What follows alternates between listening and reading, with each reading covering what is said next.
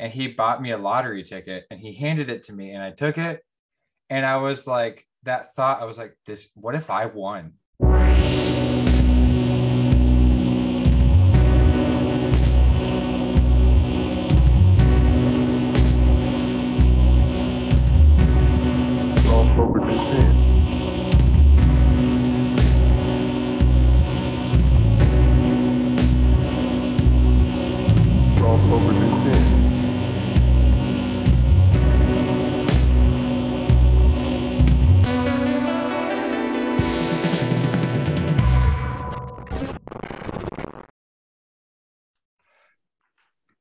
Hi, welcome to Royal Path, where we ask the hard questions.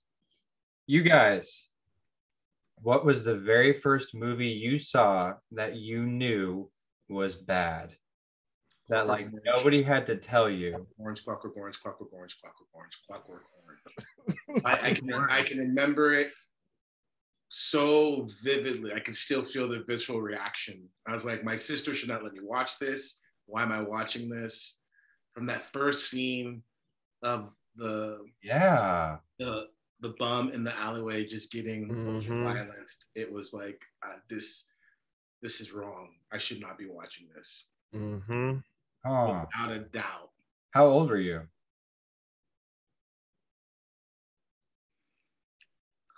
At the very, very, very, very oldest, I might have been 11. Oh wow, that's too young for that one. I want to say I might have been even younger. Yeah, that's too young for that one, for sure. Mine was this movie. I think it was called Krull. It was like a bootleg Conan or something like that. He had the claw thing that opened up, right? Oh man, it's like that giant Chinese star that like opened up. I totally remember Krull. You know, I'm not trying to steal your thunder, but there was a time when there was this.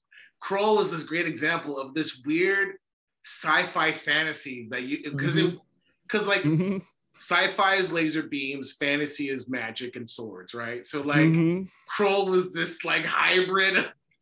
Yeah. So bad. What about yours, Andrew? I've never seen Krull.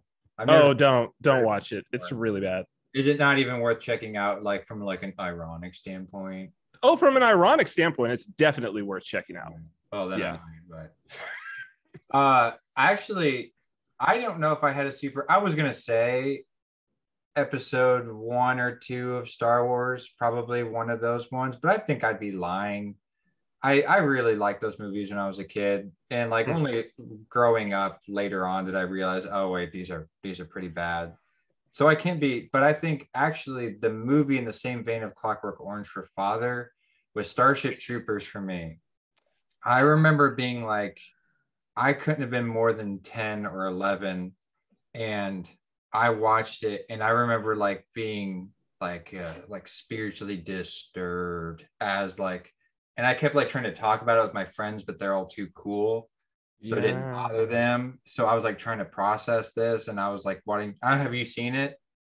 Yeah. And you know what's crazy about it is that I had read the Heinlein book that it's based on. My stepfather had given it to me when I was a kid, and it's absolutely incredible. Like I remember reading it and being like, wow, this was one of the great. And then when I saw the movie, I was like, oh wait, this is the Heinlein book. And I was like, oh, this is so bad. But aren't they purposely trying to be ironic in that movie? Isn't there like a whole... No, it's not bad. No, it's actually a pretty gosh darn good movie. Like I love that movie now. Okay. But there's people getting chopped in half and like brutally too. They're like, yeah, okay. Gotcha. I remember watching that and being so like, now that I know what it's like to disturb a child when you're little, like I've heard like fathers talk about like when a child is and everything, and they're like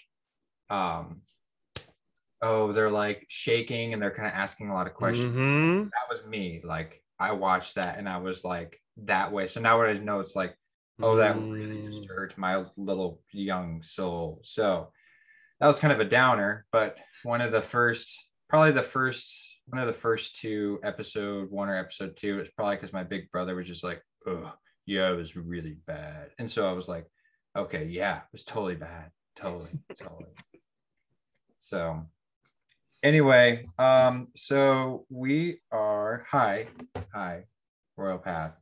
So we are going to move on to, we've been going through the Nicene Creed one line at a time to kind of, break it apart and, or, kind of take a look at it, see the different angles from it. So we are up to, I believe in one God, the Father Almighty, maker of heaven and earth, and of all things visible and invisible, and in one Lord Jesus Christ, which is what we were going to talk about tonight, unless we want to do the whole thing. Okay. And one Lord Jesus Christ. So, or one Lord Jesus Christ, maker of heaven and earth. No, Well, look, can we save Son of God till the next episode? Can we talk about Son of God at the next episode? I mean, we could, but I think that, I don't know, maybe we could. I think that, I mean, to be honest, all of these deserve, like, every word in the Nicene Creed. Yeah. I mean, for sure. We could pull it all apart, but I don't know. I think that for the sake of a kind of more broader conversation, the other parts of it, one Lord Jesus Christ, the Son of God, the only begotten of the Father. I mean, the only begotten is like its own thing. Yeah, like, yeah. So, Father, let me tell you why this has been sticking out to me, and maybe this will help us to figure out what we should cover, or maybe we just end up covering it anyway. But with what has been going on for everybody in the world, and particularly I think this week in particular, as we're recording this, there's this grand narrative and this grand crisis that is all about sovereignty, and where does sovereignty lie? And even I think there's this crisis within the church of who is the state over the church? Like, who is the Lord? Who is the sovereign? Who gets to decide? And people are, in the States, people are trying to fight these woke poke mandates. And some people are putting in religious exemptions. And I've been talking to a lot of people around me about these religious exemptions. And many of them who are faithful are saying, well, I know I'm going to lose my job. Like, there's not a question. Like, I'm going to lose my job one way or the other because I'm not taking this poke. But I feel that it's important to bear witness with this, to basically say, I believe that my sovereign is above this other sovereign, and my sovereign is saying that I'm not supposed to do this. And so I'm like that, to call on their sovereign. And so it's been striking me that this was very big for me in my understanding, and you have helped me immensely in this. And a lot of this has been revealed to me through my own experiences of seeing that, like, oh, I had never really understood this Jesus is Lord. Honestly, I never really had until recently. Mm-hmm. And until coming into the church, I had not understood this, that really, like, Lord and Savior was just words. But now I really see that it's like, oh no, this is from whom I'm getting my marching orders. Mm-hmm. This is the person who I am bowing down to. This is the person who I am answering to. And so long as the state and whatever authorities are going along with that, I can go along with it. But if they act in opposition, then I have a duty. I have a duty to my Lord to have fidelity to that. And so, like, that was what I was hoping. This is what's so. I don't know how deep into if I'm sure that there is some aspect of the Son being in there. I'm not theologically prepared to, like, discuss that, but that's what I was hoping that you could, like, expand on, how we should understand the Lord, the sovereign. This is where I was hoping we could start. Sure. I think it's important for everyone to get some clarification on one point in regards of our dialogue, just in general, which is, I think people may or may not realize that we enter into this with a freshness. Like, we don't have any production notes really. So I think that's really important. And so there's a reason for that, because there's all kinds of avenues and venues by which people, I mean, if someone wants just straight doctrinal work and theology, all of that, like, you know, I could put something in the post notes, blah, blah, blah, whatever. Right now, this and what everyone comes for is a living experience that happens through conversation and all that good stuff, right? So I think I'm gonna throw out that disclaimer, because I'd rather talk about the experience of having Christ as your Lord versus the kind of defining articles of it. Those things will come into play. There's an overlap, but I want to get more into what I think people need to have fleshed out, which is what I think I've done for you, if I could say that. Like, absolutely, how do you move past just like these words, Savior, Lord, and like, what does that even look like? Like, how do you honor an invisible King? So maybe that's the way we should look at it first, you know? So I'll start with this. If you don't know how to figure something out by not getting your way, then you're not following Christ. If you don't know how to find answers and find wisdom and joy, clarity, knowledge, power, if you don't know how to find those things in saying no to yourself, then you're not going to get it. Let me unpack the riddle this way. The crown that our king wore visibly was that of a crown of thorns. And Christ is the second Adam. The first Adam fell and transgressed, our ancestor, who we are all, you know, in the lineage of. And his penance, not his punishment, right? Adam's penance was that he must work the earth because it would no longer yield for him, right? He must work the earth with the sweat of his brow, and it will yield thorns and thistles and all that stuff. That's his penance.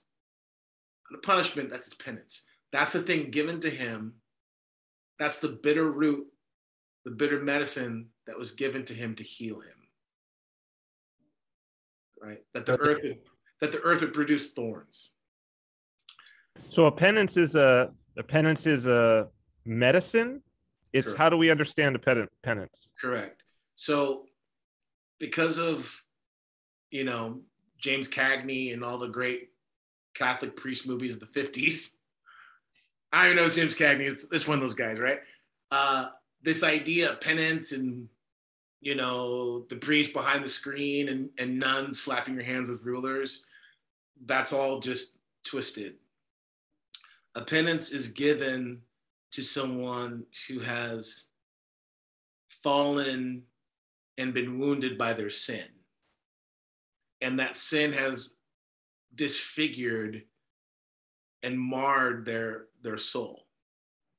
And so in order for their soul to be mended, their soul being the visage of the kind of eternal aspect of them, if you will, medicine must be given to set right that imbalance, right? You start developing boils and all that stuff, it's because there's an imbalance in you. And so your body is producing and expelling these toxins, right? So balance must be put into place. So a penance is given to someone who has confessed and desired repentance from a sin, from a passion that is plaguing them, that has wounded them. And that penance is a medicine. And in the same way, real medicine doesn't taste good. Real medicine doesn't taste good. And there's something to that. Even the fact that it doesn't taste good, there's something indicative, so a deeper symbolic reality to that, right? So this penance is given for healing. It's given for purification. It's given to expel the toxin. Man working the earth and the earth not yielding for him. This is the penance for man's failure and his neglect and abuse of his duties of being the sovereign, of being the shepherd, right? So instead of being a shepherd, a sovereign shepherd, and a tender of the cosmic garden, if you will, man became a tyrant, a petty tyrant, right? Man became abusive. Instead of being a loving father, man became a petty and abusive, drunk stepdad. Like all these inversions of the image is what happened. And so in order for that to be set right, man had to realize the crime and the tragedy that he brought into existence through his sin.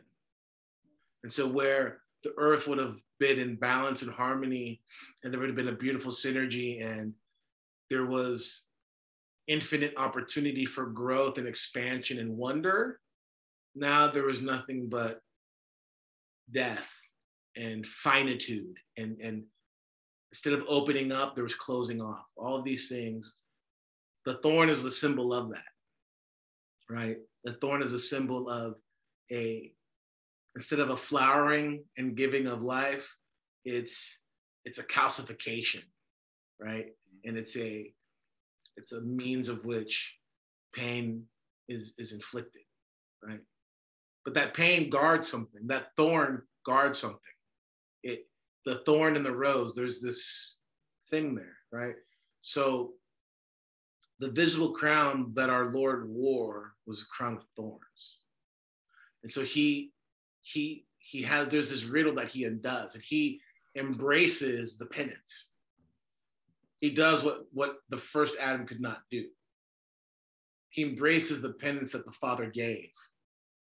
The Father had desired and the whole time intended to give to man the key to his deification, which is responsibility, right? Part of understanding repentance is responsibility. A truly repentant person is someone who's truly responsible, who truly says, I'm not going to blame my wife. I'm not going to blame my sister. I'm not going to blame my daughter. I have to take responsibility. That's what a father does. That's what a man does. That's what man does. That's what man's supposed to do. And that's what Adam did not do. And that's what society has continued to perpetuate, to keep moving, is this refusal to take responsibility. And so authoritarianism is this very cheap antichrist replacement for responsibility, right? A lazy man comes in and he says, I'm going to beat the crap out of you if you don't do what I say. That's what a lazy man does. A father comes in and he works and he sweats and he grinds at trying to correct and woo the heart of that child, right? The thorns, the crown of thorns. Bearing that responsibility, bearing the sorrow, bearing the pain and the labor, bearing that responsibility. A king is noble, right? Noble metals. What is that about, right? What do we mean when we say noble, right? This ability and this willingness to give up yourself for the sake of the lower, right?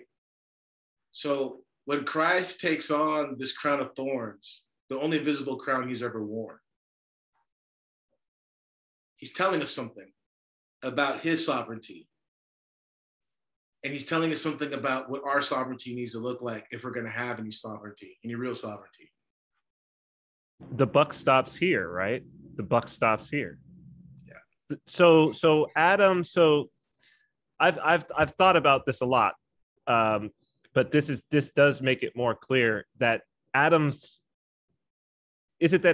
primary sin is not necessarily that he ate of the fruit, but that when it's inquired, that when God inquires, why did you do this? That he then shoves off responsibility onto the woman. Yeah. Yeah. Another way to understand this is we have this misconception about perfection and like Adam being perfected, meaning he was never going to make mistakes. Mistakes and sin aren't the same thing per se. There's overlap, but on a practical level, the problem isn't when we make mistakes. The problem is when we, instead of learning from those mistakes, instead of growing from those mistakes, our hubris causes us to double down on that, or and passing the buck is a kind of doubling down. It's a kind of like, hey, it's still not my fault. I'm still somehow in the right. I'm still somehow not to blame, right? This is the core problem, because in theory, well, first of all, Adam was going to continue to grow in his understanding. And so that could have happened in all kinds of ways, including making quote unquote mistakes, which I would just say we could maybe understand in that light of further explorations, right? Of trial and error, however you want to kind of like make it fancy. But the point being is, the real issue is when he denied that part of his image and did not take responsibility, right? Did not stand before his creator. And you see how interesting, how quickly it goes from like passing the buck to just, there's almost a kind of lie there. Like, do I really think that God doesn't see or understand what's really happening, right? So when I get to this point of just like, yeah, and I just want to say this, I want to be really clear, because there is a difference between you don't understand something versus you're choosing to be thick-headed. There's a total difference. And if you've never, you can see it in children. It's why with some children, you can have that patience because you can tell they're not getting it, and you're working with them and they're trying. And some kids are just like, you're not caring. There's a difference. And someone can look at that from the outset and be like, I can't tell the difference. You're just being capricious. No, when you know your children, you can tell there's a difference. And so in the same way, God can tell the difference with us when we are just digging our heels in because we want that thing, or we don't want to take responsibility, versus we don't understand, we don't get it. And I think this is really key to understand, because again, the sovereignty of Christ is found in infinite ways. But one of the ways that it's so personal, is found in such a profoundly personal way, is that anyone who is actually wanting and willing correction, you will receive it. There is no like, maybe, whatever, you will receive it, you know? And as a spiritual father, forgive me for just being so over it there, but one of the biggest things I'm always having to work with is fighting off the atheism that my children fall into, right? Because like, oh, this is the situation. No, it's not. And then the justifications come and this and that. And I just have to look and go like, let me know when you're done with that atheist fly, zooming around your head, because that's all that is. You're literally denying the existence of God. What would be an example of that? Sure. So there's something so deeply poetic about, I worship this wounded king, the dead God who rose again, all that stuff, which is wonderful. It's great. It feels very good, until it's time for you to pony up and do something you don't like. Then all the flowery poetry, all the stuff, it goes away, and you're left with this very reality of, I'm facing something that is beyond me. I know he's there. It's there. And yet there's this profound mystery that, lightning isn't coming and striking me dead in my seat, but there is this unmistakable, palpable reality that I'm experiencing, that I'm wrong. Mm-hmm. Mm-hmm. And I can't stand it. It's driving me crazy. And for the moment, I'm going to ignore God and just act like I'm in a battle of the wills with my priest. Or I'm in a battle of the wills with my husband. Or I'm in a battle, do you see what I'm saying? Yeah. But the whole time, what you're missing is that really you have fallen into the sin of Adam, and you've begun to act like God doesn't really see what's happening. It's like, what I hear a lot, this, let me tell you something I hear from people. This is, you're talking to them. This is just a kind of phenomenon for me, just being in the kind of situation I am. Something is clearly wrong, right? There's a very clear issue. Boom, this is a problem, right? And oftentimes it's never really the thing that you think it is. Just like with Adam, it wasn't so much the fruit, it was the blame shifting and the hiding, right?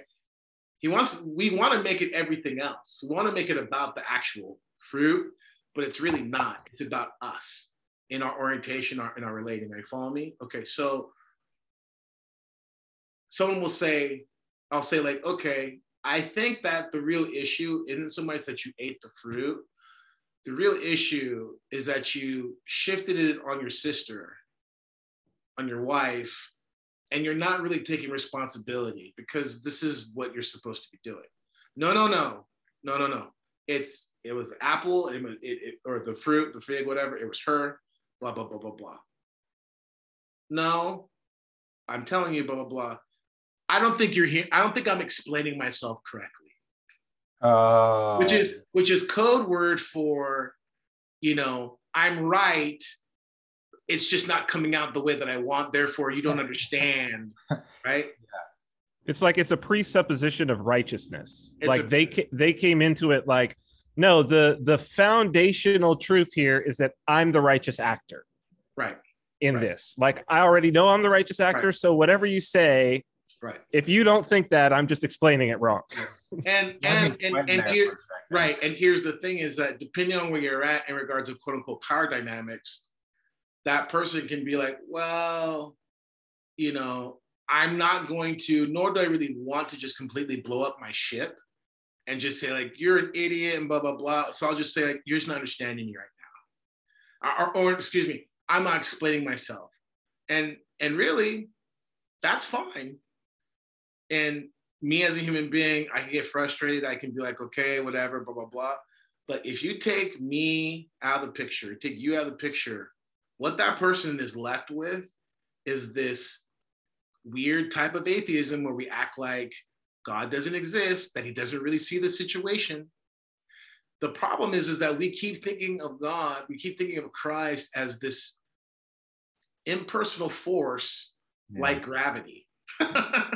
And if you really want to start understanding this truth, not even a concept, but this principle that Christ is sovereign and that we are talking about person, capital P, then what follows is your whole orientation towards your decisions, towards your identity, towards the way that you relate to other people has to begin to fundamentally change.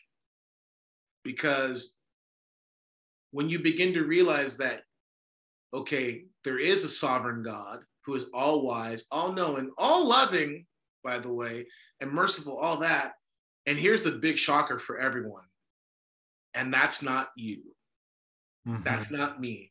I'm not the sovereign. I'm not the center of the world. I can be wrong, right? This is the thing that holds us up. Not holds us up, props us up, but holds us, keeps us from moving forward in this proper relation, right? So the crown of thorns, beginning to actually bear that, beginning to actually wear that penance, beginning to actually find that we bow our knee to him because he did what no one else would do, right? He did what no one else would do. And in fact, he bids us to do the same. He bids us to be like him, right? So what? Like the last couple gospels have been about last Sunday was about out of Luke. If you love those who love you, so what? Mm-hmm. Even the unbelievers do that. You know what I mean? You know, Charlie Manson loved people who were nice to him. You know what I mean? I'm sure, you know, gave them extra acid or whatever he did. You know what I mean? Like, that's not a litmus worth anything. So what is completely staggering and world blowing, mind numbing, is that God shows us what it means to be God by his death. Mm-hmm. And that in showing us through death that he is the Lord of death, that's the checkmate. There's nothing past that, because every human being, no matter how beautiful, how ugly, how rich, how poor, how weak, how powerful you are, you're going to die, and you can't get past that. But those of us who have seen him and dared to take up his crown, we see others who now can go past that. That's what the saints are. The saints are the ones who have taken up that robe of nobility, and they now are able to pass through. And they're able to do that because they bear the wounds, the markings, they bear the insignia of the king. And that alone should get somebody interested, because this, not just kind of learning to cope with death, because that's another thing that people get twisted. Because Frankl, right? Viktor Frankl? Yeah, he'll tell you how to cope with death. Yeah. But Viktor Frankl can't tell you how to embrace it. He can't, he doesn't show you how to become something other through that. So on an everyday level, beginning to really embrace your cross and know what that means, and start pulling away from any type of meaningless kind of like pithy statements that we use, that unfortunately we can turn scripture and spiritual truths into these kind of like pithy statements that are just really, you know, flowery self-help words, but really get into the meat and be like, yeah, picking up my cross, what does that mean? Like, that's not self-help. That's death. Like, that's something else, you know? I know, Father, there was a time several years ago, I would say, when I was just really dedicated to sort of these libertarian ideals and my principles, and I was pushing that forward. And I mean, these are all things that I still hold to be true now for a different reason, right? But I would often find myself in contemplation or meditation or just thinking and even in speaking it sometimes, that like, yes, I'd be willing to die for these principles, right? But then considering it now and looking back, and I've had to sort of reflect on it with all of the things happening, that it's like, well, would you have died for your principles? Would you really have died for just these principles? That was you. Like, when the only person that you have to answer to is yourself, like, it becomes very easy at a certain point to be like, well, and I found myself doing it on a few different things where it's like, if I sat down long enough, I could justify any behavior to myself, right? I could do these mental gymnastics of it when I'm viewing myself as the sovereign. And, oh, well, but maybe I just didn't understand. And then I'm doing this, and I could rationalize. And there's a lot of that happening right now, right? There's a lot of that happening in the world right now. I'm seeing people who 6 months ago, I would never do this, I would never take that, I would never suffer under this. And now they're like, oh, but I have to feed my children. And it's like, well, that's very noble. You do have to feed your children. But like, what happened to this other thing, right? Like, you had children then, like, what you were saying all these words. But what I've found that's like the transformation is the actual there's both there's a fear, but it's not a fear like that I will be punished if I don't follow what the Lord is demanding that I do, if I don't live in his example. It's not a fear that I'll be punished. It's a fear that I will basically, like, it's a fear of spiritual death, I think.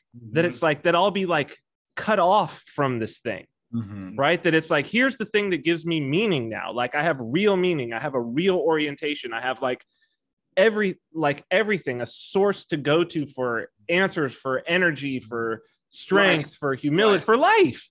And that if I don't do this, I cut myself off from life. And it's just a completely different feeling and level of commitment than I could ever have imagined having, like, oh, well, because this principle and this principle and this principle and this principle. So I was having a conversation today, and it was really interesting. It was mutual brother of ours and a young lady who I've met a couple times, and some gears are turning. And, she's definitely, her eyes are open in regards of what's happening on the world stage and everything. And then another mutual friend of ours who his eyes are opened on the world stage too, but like his worldview, his metaphysics, his spirituality just were, complete opposites, right? And we're talking about, we're having the dance, right? And we're talking about what's the motivation behind everything, the Fauci's and all this and that.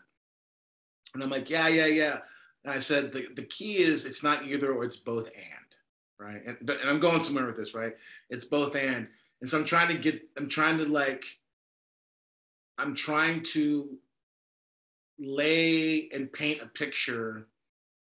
And I'm a little bit more ginger and subtle than I am generally about things, but that's just the way I was being led to do it today. Anyways, at some point in time, we started talking about M. Night Shyamalan. And, it's like, oh yeah, M. Night Shyamalan, like, well, love him, hate him, blah, blah, blah, And the one friend, he was like, well, all his stuff, I'm just sick of the twists, and it's just like a one-trick pony type of thing. And then our brother was like, I brought up Signs, like, Signs is a great movie. He's like, nah, Signs was terrible. And he's like, Signs was terrible because it's like, what? It's aliens that are killed by water, blah, blah, blah, And then our brother was like, was it aliens? And he was like, huh? He's like, well, was it aliens? Because you're dealing with these things that are wreaking fear, and they appear different depending on what your fear is. And the little girl whose name is Angel, like just showing him, like, was it aliens or was it, interdimensional beings that we call demons, right? Well, what was it, right? And I'm bringing that up because it was a definite, like, for our friend. And it was in this really interesting space where him realizing that, oh man, maybe something isn't what I thought it was, on a level that he could accept. He's not going to accept me being like, look, man, Jesus is Lord, get over it. You know what I mean? He's not going to hear that, right? But going like, oh, maybe it isn't aliens, right? That whole kind of flash of opening the eyes real quick and then kind of going back to sleep, right? I bring that up because for all of us, we will have these moments. And ultimately, there comes a time when you can only hit the snooze so many times. When you go like, if I hit the snooze one more time, the jig is up today. I'm not going to make it to work on, like, whatever that's going to be. You know what I mean? And I think we have to come to a place on an individual level where this awareness that something, we know it as someone, has been knocking on our door our whole lives. And when you come into that space and you go like, okay, fine, like, let me just look to see what happens. It's incredible because all of these situations begin to have a profoundly painful clarity of what was really happening. That the whole time there was something beyond me calling me, pulling me, trying to bring me to an awareness of myself first and foremost, because that's the part where a lot of us never get to, is like this awareness of self first, not in a self realization sense, like, you know, against self-help, but in the sense of like, I'm a fraud, I am an idol, I've made an idol of myself, whatever that is. It's gonna be something painful. And getting back to the thorn, the crown of thorns, getting back to the cross, it's gonna be something painful. And that's how you begin to know him. Is that pain is a marker, and it's indicative of something beyond you. But in order to really get into that space, right, there has to be these moments. Now, when you think about someone like Father George Cauciu, who was a Romanian priest, who had a family, wife and kids, he loved his family, all this and that, but he was thrown into prison, communist prison in Romania, for basically being a priest, upholding his priesthood, preaching to the youth, blah, blah, blah. He's there for for a short amount of time, I think like a year or two, whatever, forgive me the details, gets back out, don't do it again, does it again. Point being is, this guy, this incredible father, is spending at this point more time in jail, in and out of jail, than he is free. He's spending more time as a priest in prison, in and out, than he is as a free man with his family, right? You think his wife didn't have any feelings? You think his kids, what drives a man? Right? Because it's one thing to just say like, well, I'm kind of bummed with life, and there's something really exhilarating about dying for a cause, which happens to people, right? I almost would say, to some degree, anyone can kind of like die for a cause. We know that's possible because people die for, you know what I mean? Bolsheviks died for Bolshevism, right? Yeah. There's something else to live for someone.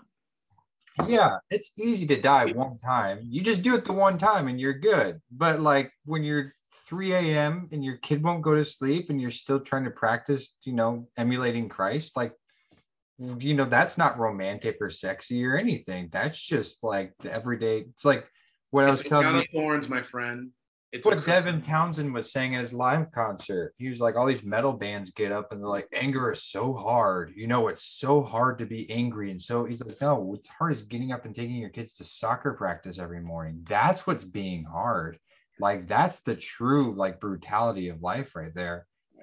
Well, I think that even right now, there's a lot of people who, seriously, if given the option that it's like, okay, it's not going to be that you're going to be fired from your career that you've spent 20 years, you're a pilot or whatever. It's not that you're going to be fired for not doing this thing, but it's that you're going to be lined up and shot. I think there's a lot of people who would be like, who are going to end up acquiescing so that they don't lose this position and don't have to deal with the long-term consequences of all of it, who would much rather be like, you know what? I would much rather they just line me up on a wall and shot me. I think there's a lot of people who would prefer that and who would not acquiesce if they were getting shot, but who will acquiesce if they're just going to get fired and have to reinvent their professional world. It would have been better for a lot of us. Let me rephrase that. It would have been more pleasant for a lot of us if what we know is happening would have been not so psychological and much more material in its experience, right? So in other words, so many of like all of us have lost friends and loved ones because they were like, no, I believe the narrative, I believe the government, I believe this and that. I'm gonna go along with it because I think this is right. I love my grandma, whatever. Okay. But the problem with it is like we know where we've known where this is headed. And now in certain parts of the world, Australia and other places, you're starting to see, even though those people are still in denial about it, but now it's starting to be like, well, okay, that's kind of weird. Why are they doing it? Why are they acting like this? Okay. The point being is, I don't know what the timeline is. I want to be conservative and say, even though we all know it's going to be a lot quicker than this, but let's just say 3 years down the line, when things are really crazy, right? If it started out where it's going to end up, so many people would have been like, no, right? And that's also why it's so insidious, because the enemy will unfolds his plots one thing at a time. He makes you threadbare by pulling the thread. It's never coming in and like whoosh, ripping off the shirt. It's like, whoa, man, someone comes in and rips off your shirt. It's like you're putting up your dukes and you're fighting. But someone just kind of like says, hey, how you doing? Grabs a little corner, just kind of like holds it. Doesn't need to yank it, just lets you walk away, holds it. Next thing you know, you're half naked. That is the sly, sophisticated tactic of the enemy. I mean, it's the like, other way would have woken people up. They've been like, there's no way I'm going along with this. it's like that whole, like, I don't know if there is or if there's not. That's not what I'm talking about. But the jab, if there's a microchip in it, whatever. The point is that like in 5 years, someone could come along and be like, there was a microchip all along. Everyone's like, well, thank you for doing that. Like that's the amount of like, that's the end of the road. Whereas people now would be like, well, there is no microchip. And then in 5 years, someone comes out and says, well, there was this entire time. The point is to get them to the point where they're like, well, yeah, thank you. Thank you for doing that, because you were right to inject me with the microchip a long time ago. Yeah, Jay Dyer had an interesting, he laid out that like, this is the pattern. He said it starts out like, one, this doesn't exist, what you're saying. This thing doesn't exist. Two, okay, it exists, but like, it's not that bad. And then it's like, three, okay, like it exists, but it's not like, okay, it's bad, but it's not terrible. And then it's like, okay, it's no. It exists. He said, it doesn't exist. Then it exists, but it's good. He said is the second thing. Then it's, okay, it's not good, but it's not that bad. And then it's like, okay, it's bad, but it's not like, he said it's not ex cathedra. He was talking about Roman Catholicism. So he's like, it's bad, but it's not like the worst thing that could ever happen. And I was just like, I read that and I said, oh yeah, that's it. That's what everybody, and he was like, this is just the human process. And it's exactly what we've seen over the last 18 months. The end should be like, it's bad, but what are you going to do? Like, that's the final result. That's the final result. I mean, it's kind of weird because I'm sure we'll get back to this somehow as the Lord will show us, but it's like it's what the enemy did through the serpent.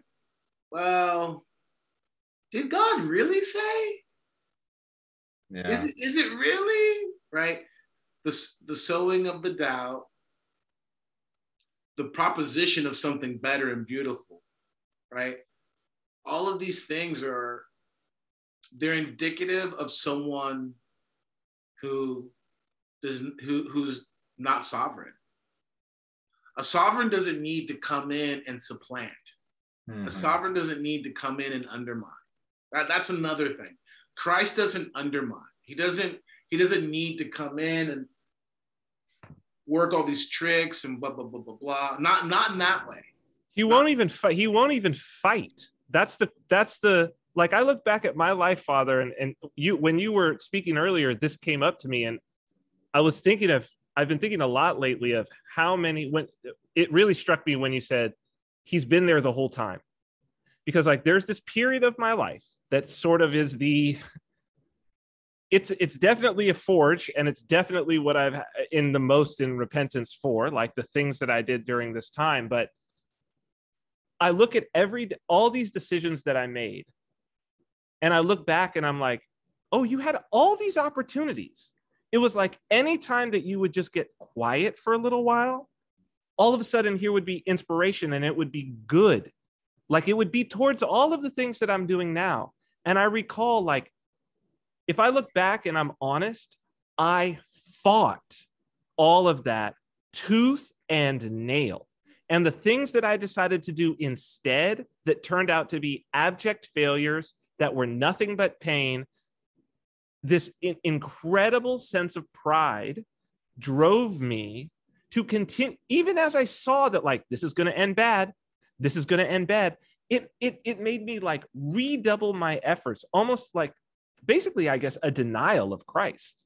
Like I didn't realize it at the time that that's what I was doing because I didn't have the framework for it. But it was like doing and like going to the extremes of like wickedness and knowing that I was, just to cancel out the signal. And it's like, look, at any one of these moments, I know that at any one of these moments, had I just taken the path that was being offered to me, it's the path that I'm on now. Like that's what's so crazy about it. You know what I mean?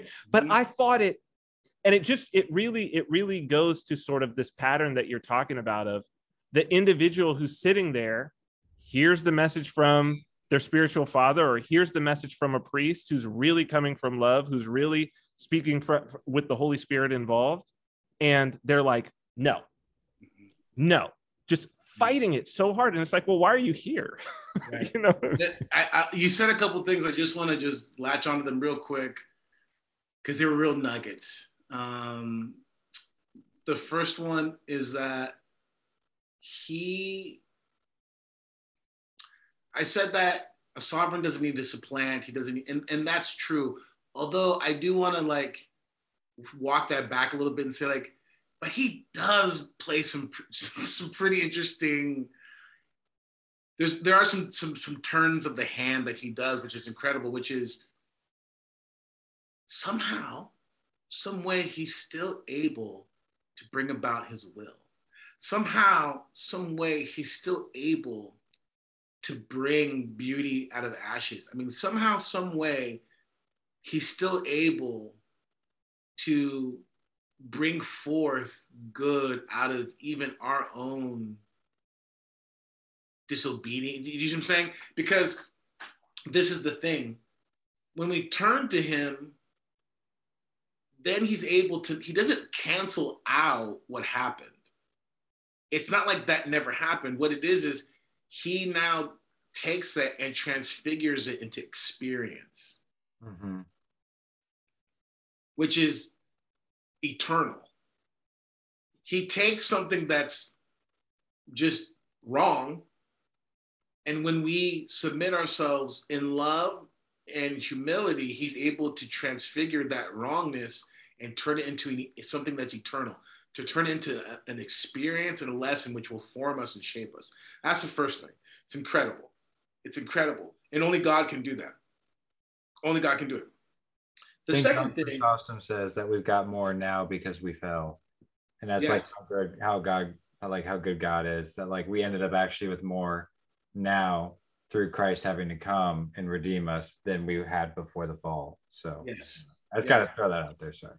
And that's really important to understand, because when people get into these theodic questions of like, well, why is there evil, and why didn't God just do it this way and that way? It's like, you don't understand that the way that it's gone down, this is reaping incredible amounts of fruit. You don't have the eyes to see it. Like, this is the perfect way. The way everything's gone to play, this is the perfect way, right? So there's that. The other thing is that, and this is kind of a hard word, but oh well. Too many people think of denial of Christ as in Columbine. Like, oh, someone's going to come up to me with a gun and say, do you deny Christ? I'm going to say, no, I'm going to be a martyr. Yeah, that's not really the thing. Like, it could happen, but if you aren't learning to say no to yourself now, then you're not learning to say yes to Christ, and that's a denial. Like, more than the romantic, heroic, like, I'm not gonna do this because whatever, because there's vainglory in that. There's like, see, I'm a heroic, strong man. That there's this core of self-image at that fantasy. Where the denial of Christ happens so often with people is simple obedience, right? God gave you that warning. How many times, man, are you going to keep watching that stuff? How many times are you going to keep drinking? How many times are you going to keep yelling at your daughter like that? How, you know what I mean? How many times are you going to, like, whatever, you know, you're skimming off the top, you know what I mean? And that conviction that the Holy Spirit brings, right? Every time that we just turn that volume down, we just shut him up, whatever, that is a fundamental denial of Christ's sovereignty in your life. And that's a hard word. I know it is, but it's the truth. Because getting back to that other thing of, well, if they just showed their hand right now and just went buck wild totalitarian, all kinds of people would wake up and not deal with it, right? Well, it's the same thing here, right? Like, if you don't understand, it's the inverse, it's the inverse. If you don't understand that, you're not going to be able to really stand in that day if you can't stand in the hour, right? You're not going to stand in the day if you can't stand in the hour. That's good, yeah. And that's where the sovereignty, like, for me, this is probably a weird thing. I don't know. We're just in the midst of it. Someone might be like, what's this got to do with Jesus as Lord? But like, for me, this is everything about what it means, because his lordship isn't about something out there. And I know I'm sure there's some keyboard warrior clacking away and is going to say, this is a hyper individualistic, blah, blah, blah, blah, blah, whatever. I'm just telling you what my experience has been, and that I'm not sharing with you my thoughts about, you know, how Christ can how you I'm just saying this is my experience, and it has not been pleasant, but I would not change it for anything, right? I think I said it before, like, that's how I know Christ is not only real, but is the Lord of my life. Because at this point, I got a lot of crosses, and I wouldn't trade any of them in. I'm able to say that only by his grace, right? Only by his grace I'm able to say, there's these things in here, they've been painful, I don't particularly enjoy them, but I wouldn't trade them for anything. That's what sovereignty of Christ looks like in the life of a true subject. Well, the meaning flows from the sovereign, right? It's like, why is the king's face on the coin? Like, the value flows from the sovereign. And then why does it say by the grace of God on the Spanish silver dollar? Why does it say in God we trust? Because it's like, well, even the king's meaning, the meaning of the king, the meaning of the crown, the earthly king it has to flow from the sovereign. So, like, the ultimate sovereign. That's fantastic, because that's exactly what I want to talk about. So I kind of wanted to ask really quick. So power, right? Sovereignty, like, where authority comes from. So at the beginning, you know, everything was in alignment, right? So then the power is thrown out of whack with the fall in our like relationship to it, correct? So then I kind of just wanted to know, and it's kind of like, I guess it's kind of the same thing as last week a little bit, in the sense of like, where is this power, like its distortion, and what this distortion of the power, and what waves it like really manifest right now? Because I know we've been talking about that, but like in what way, like I guess like why do I not like police officers? Like, why is that authority? Why is that so? Mm-hmm. Why do I see that? And I'm like, everything you're about, I'm not about. No, I'm not really, not literally. That's not what I'm saying. But like, why do I? Okay, I think you got the question. Why don't I like cops, Father Turbo? Can you tell me that? Yeah. So,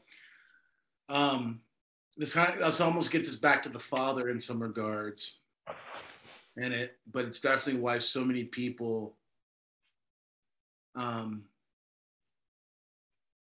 why there's such contention with Christ, because you'll have people make these concessions of like, well, Jesus was a cool dude, great teacher, blah, blah, blah. But there's a hard stop when he's the Son of God. There's a hard stop when he's the Lord. What's the hard stop? It's authority. They don't want his authority. Okay. So what is power? Okay, well, let's do let me give a little demonstration, right? If you have,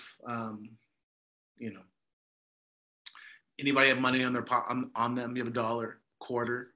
I got nothing. No, I got so nothing. Well, if I hold up, let's say there's a credit card, okay? Can you get that right up on the camera? Yeah. You cover the numbers there for you. So this credit card, right? Everyone can hold it, like you can see the credit card, right? And if you hold a credit card in your hand, you can do this experiment, right? Like you hold the credit card in your hand, right? Now, I want you to imagine a credit card. Just imagine one. Can you picture it? Colors, numbers, you have it, right? And if we were to, let's say, duplicate this somehow, make a fake one, right? Materially speaking, it'll look exactly like this, whatever. But sometimes you'll get a card and it's not activated. You have to do the numbers. You know what I'm talking about? Blah blah blah. Okay.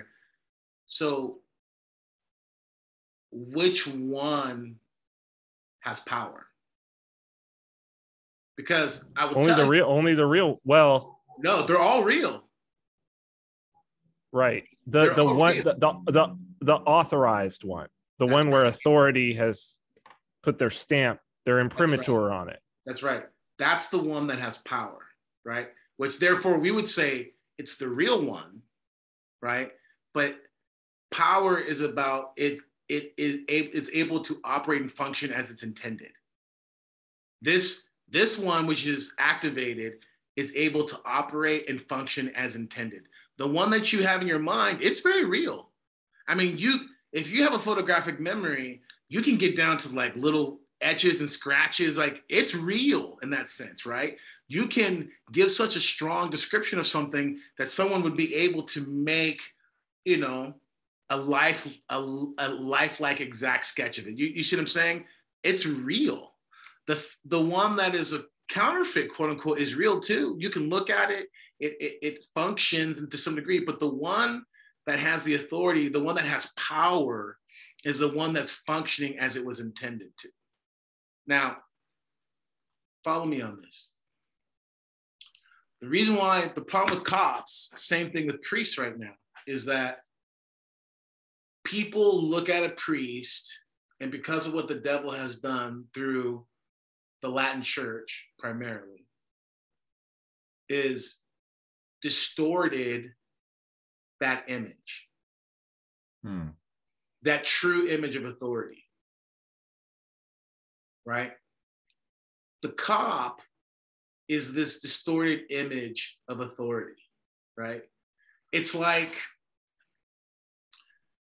Homer Simpson and Al Bundy. Mm-hmm.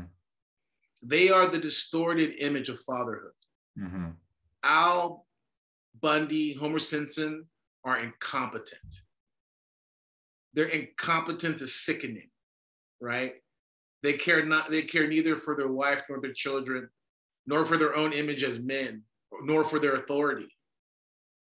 That lack of responsibility, keyword, lack of responsibility is disgusting.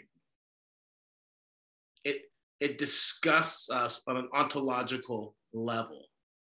So the reason why you don't like cops and the reason why people don't like priests fundamentally is because the icon that they've been given is a distorted one. It's a one of broken, perverted, false, misused, mishandled authority.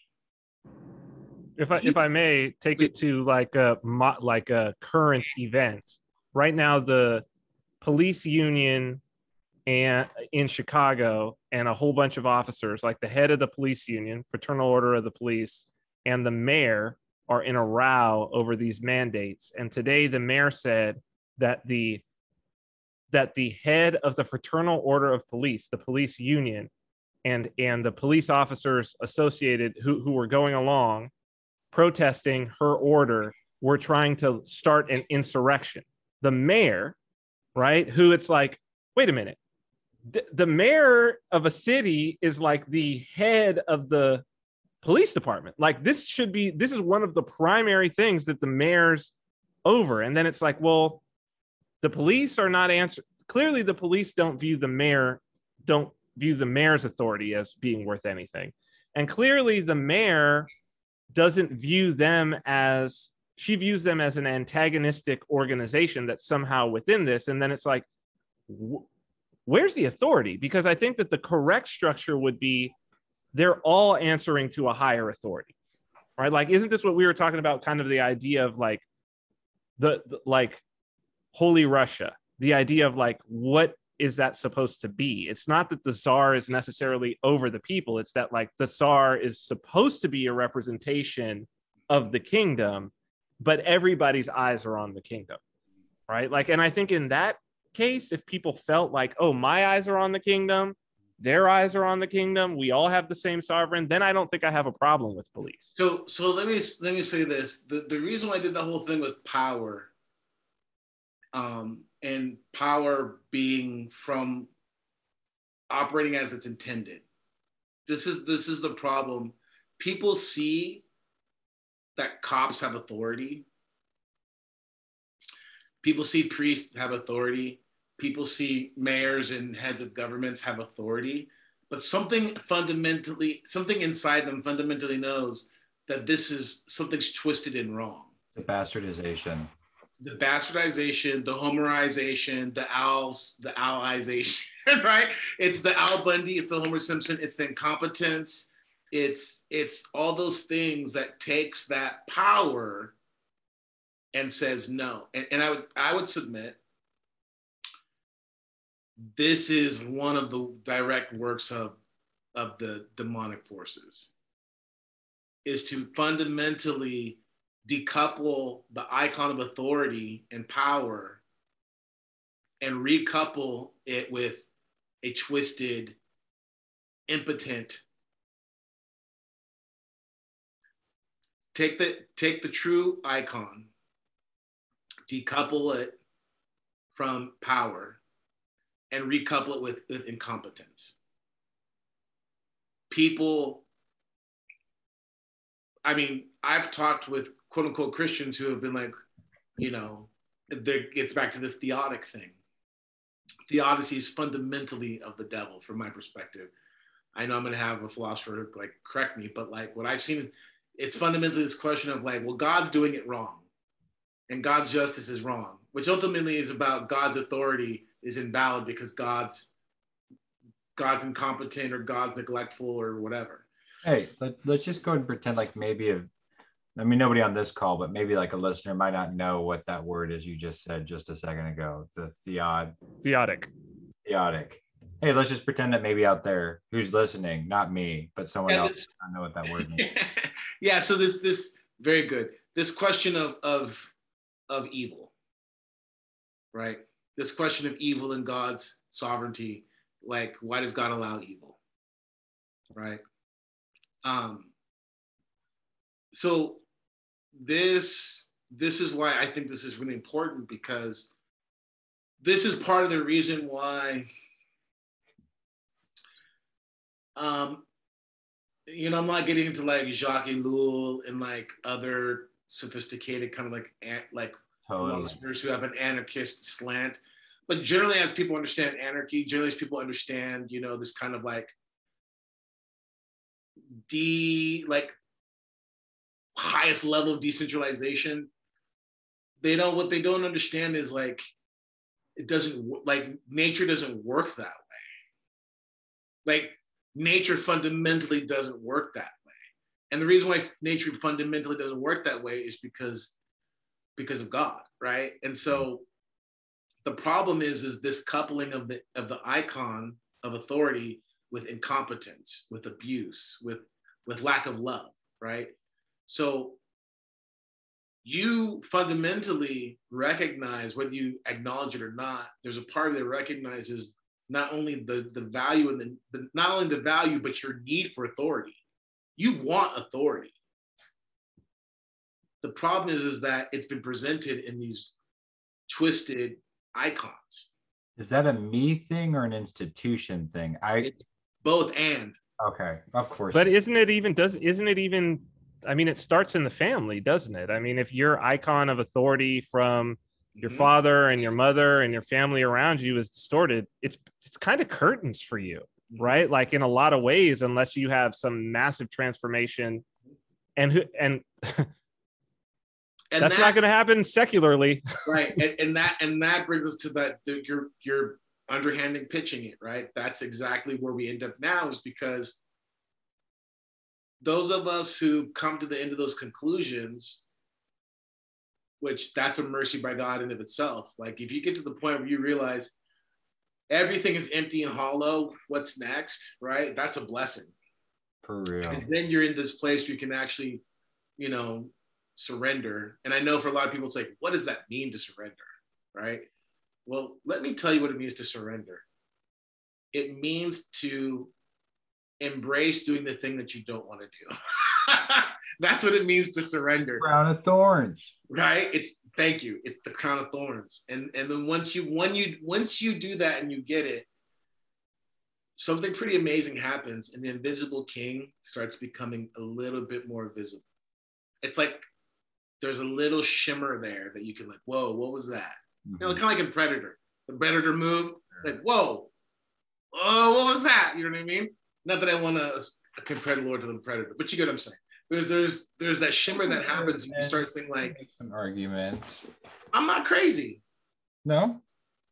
You know, I'm not crazy. There's something to this, and I think that this fundamental issue of authority is really important because, look, everybody, if you're listening, you got to become Orthodox. Okay, great. I said it. So you're not going to be able to really enter into and get past the flowery language that we talked about at the beginning until you begin to embrace this aspect. Because when a priest says something that you don't like, if you can't embrace that, then you're not getting it, right? Now, full disclaimer, right? I'm not talking about something immoral or abusive, right? That's not the thing, right? But when someone says, hey, you know, you may be right, but for the time being, just try to be kind to your wife for a little while. You know what I mean? Or like, hey, I get it, you know, work is tough, whatever, but you really should reconsider having a six-pack every night when you come home. I mean, I don't want to go, you know, ad nauseum about all these examples, but it's going to be something real low level and simple. See, these are the types of things that break people. A priest. Well, their immediate response is like, but that's not the problem, Father. Like, right. that's not the six-pack's not a problem. I'm fine with that. That's right. That's it. That's exactly it. And so if you can go in there with this understanding of like, I want to see the invisible king. I want to see the invisible king. Well, if you want to see the invisible king, let me give you a pointer, pun intended, crown of thorns. It's going to be in that embracing of the thorn that's found in the rough wooden cross, in the crown of thorns. That's where that's where the invisible king will start becoming visible. Oh, so slightly. But that's the path for this to not just be some kind of weird mass, because it's not a weird mass delusion. It's a very real thing. And I would say it like this. How else could he do it? How else do you invite free beings into your lordship without destroying or denying their freedom and their own autonomy? How else do you do it? Because he's not a king like men, and he's not a tyrant like the demons wish to be. How else do you take free creatures? How else do you take creatures that you endowed with the very essence of what you are, which is freedom? And how do you maintain that gift without sullying it? Because these people who are fools, who want to be compelled by some external force, that's God. God could not work that way. See, here's the inverse of this, which is the scariest thing about the sovereignty and the lordship of Jesus is that he is all about freedom, which is terrifying. Yeah. Which is so terrifying, right? Authoritarianism, that's easy, man. That's why the world is lapping it up right now. People are like, yeah, authoritarianism. But I'm like, I look at people and go like, I don't really want to hear some guy who's, spending his time, no offense to anyone, please forgive me, it's late, but if you're spending your time playing video games and smoking bowls, don't talk to me about freedom. If you don't know how to move past your own self-indulgence, you don't know about freedom. You know about liberty, you know about license, but you don't know about freedom. And the reason why I'm saying it like that is because I've been that guy. So I know what it means to be chained by your pleasures. That's Brave New World, right? None of those people were free, right? This freedom, that's why asceticism, that's why an orthodoxy without asceticism is not orthodoxy. Mm-hmm. Because asceticism is the key that opens the padlock that has all the chains around you, right? Can we stay on this for just a minute, Father? Because this is one of the most, I think, difficult things as people who have either known me or are just inquiring, who have no real experience with orthodoxy, but who have experience with Christianity and Christians. They have a very difficult time when I'm like, no, yes, there's beliefs, but Christianity is a practice. It is you're going to do things that are difficult, and they're like, but do you believe this? Do you believe this? And I'm like, can we not talk about I understand that you want to talk about this because you're used with Christians that you sit down and you talk about, I believe this, but there's no praxis. There's no practice besides, but I read the Bible and, I go to church on Sunday. And it's like, can we stick on this a little while about participation in the kingdom? Participation with the sovereign is not just about a set of beliefs and saying, I believe this, and I'm going to go out and tell people I believe this, but it's about action, praxis, because that's where I think orthodoxy is totally different from at least what most people in the West understand to be Christianity. Even the demons believe. Yeah, I mean, the demons read the Bible and go to church every Sunday too. Love it. I mean, believe me, as a priest, I see them show up every Sunday. I'm like, oh, okay, you know. Yeah, the other thing about that is people think that belief is acquiescing to a set of doctrines. That's not belief. That's not faith. Trust, right? And trust can only come from experience. And so I think it's real important to understand this, because one of the things about belief in that sense that you're talking about, it's a kind of weird cousin to the scientism, if that makes sense. Mm-hmm. Because you can take belief and it's like, I have mastery. I know. For some people who might stumble on us and be like, what is this crazy fool doing with the creed? Oh my gosh, right? What I'm hoping is coming out of this, which isn't necessarily, it's on purpose, but it's not scripted. What I'm hoping that's coming out of this is that people will stop looking at the creed as just like, let me kind of like get the magic formula, say these words, this is what I believe, and therefore, you know, it's magic, boom, boom, boom. No. Like, there's real life and real meaning and real experience tucked deep within these words, within these dogmatic statements. But the trick is you can only unearth those experiences through praxis. You can't, it's impossible to get there just by this. You can't do it, right? And the only way to get it from here to here is through praxis, is through asceticism, is through prayer, as the ancient church has understood prayer, not as just supplication and asking for something, but as a state of openness before God, before the heavens, an openness of the inner life. Like, we have to get to this place where the crown of thorns, again, this is the thing, right? You not only can see, let me back that up.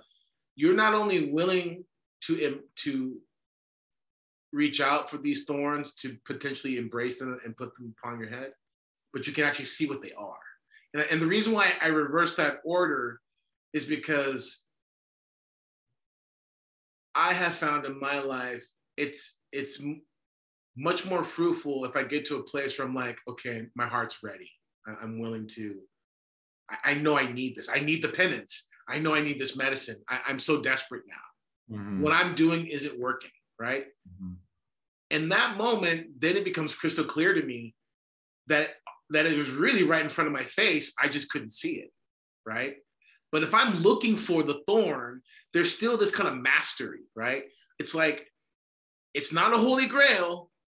It's not the Holy Grail in regards of like, I want to find it and use it as a talisman and blah, blah, blah, blah, blah, right? It's the other way around.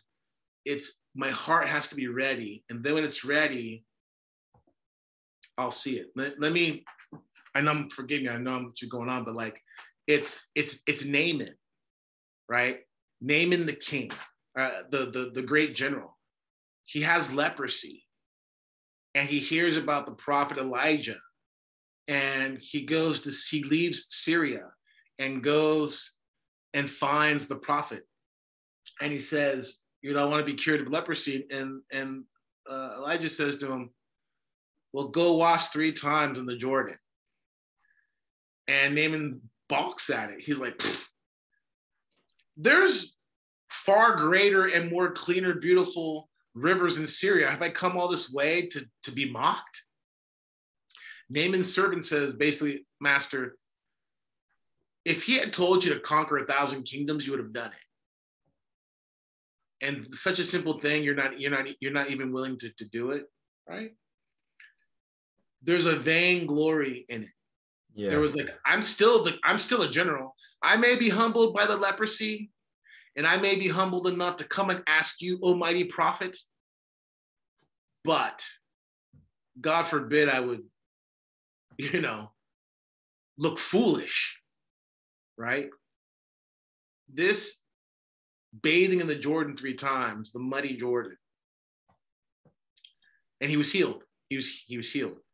This is the thing that has to happen to us, I think, first, because we want to think that I'm going to become Orthodox and God's going to call me to have this tragic, heroic martyrdom and blah, blah, blah, all this self-importance, right? But if you do it in this other order of, well, let me just get my heart really ready, actually, to where, like, if you want me to bathe in the Jordan 3 times, Lord, I'll do it, right?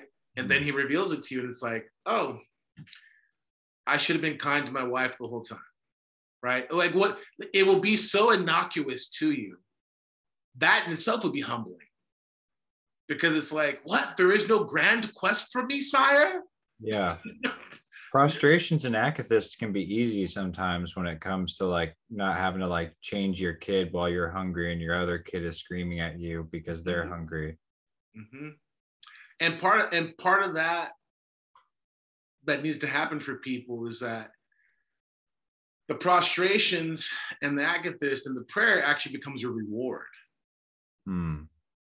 So that's when you kind of level up and you start cooking with gas. And when you no longer see the praxis as the bargaining chip with the God, THEGOD, the God. Here, let me offer this to the God to appease him. Right? A broken and contrite heart, God will not despise. The thing that appeases God is a broken heart. And the prayer, the prostration, is the means to get that broken heart.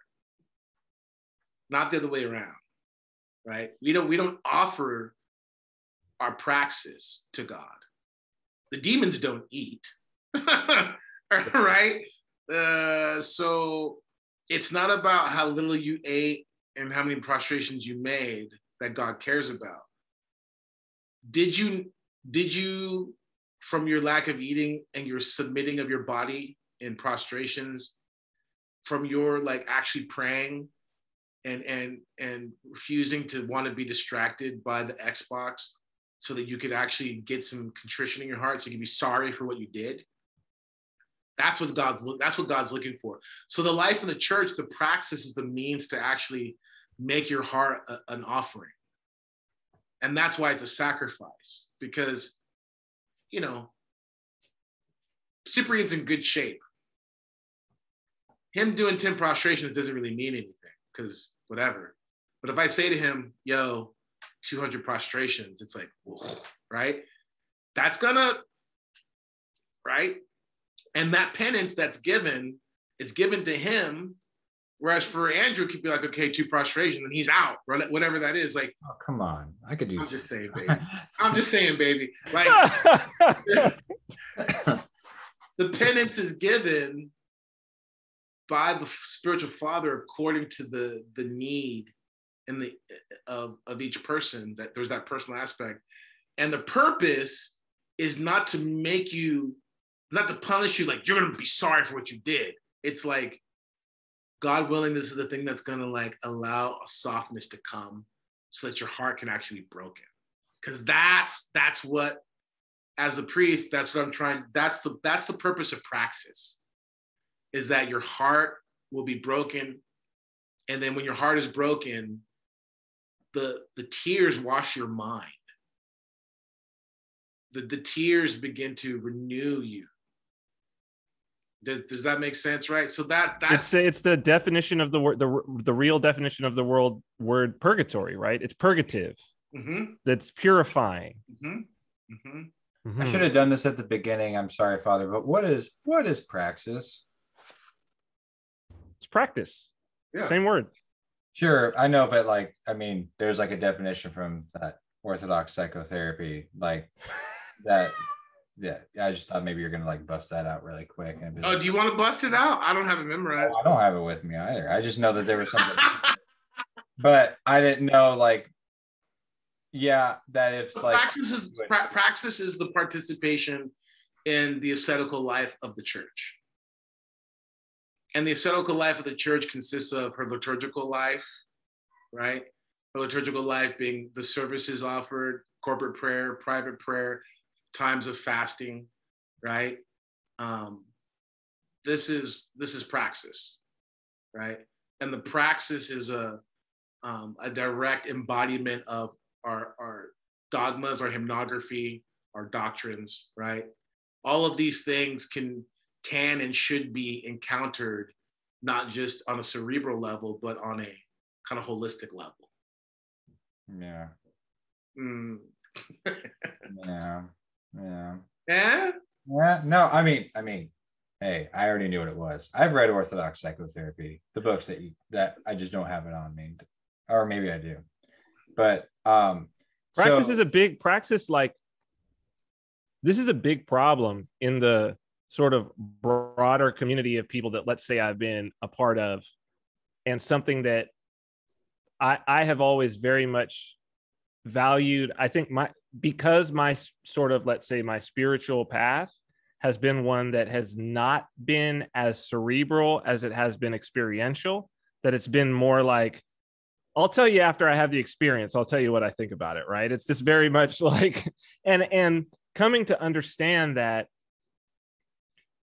this is very much like in reading the fathers, the church fathers, and just like that, it's very much like, okay, here's an experience.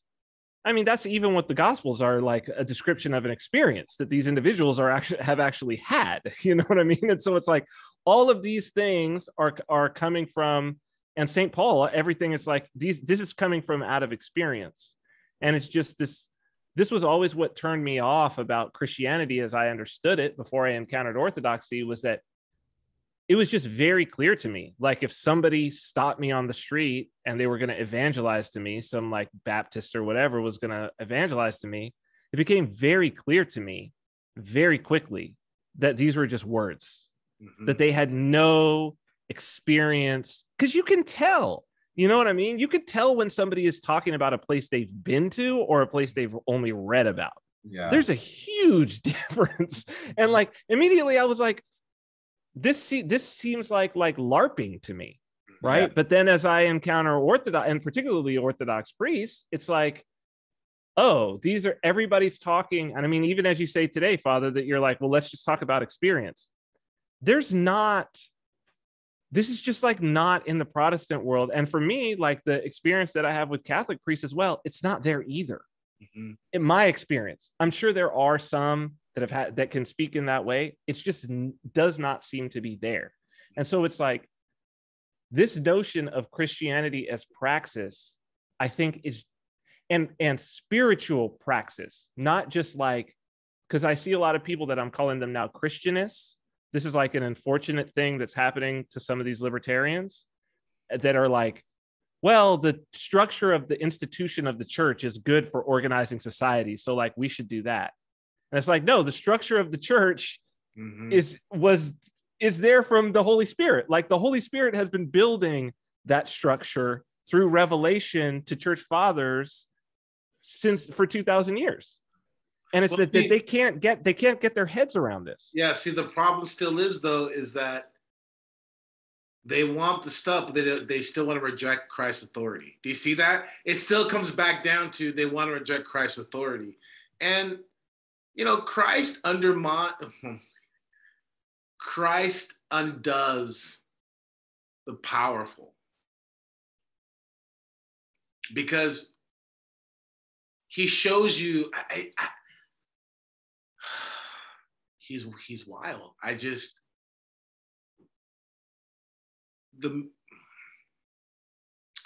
Saint Silouan the Athonite. I would encourage everyone.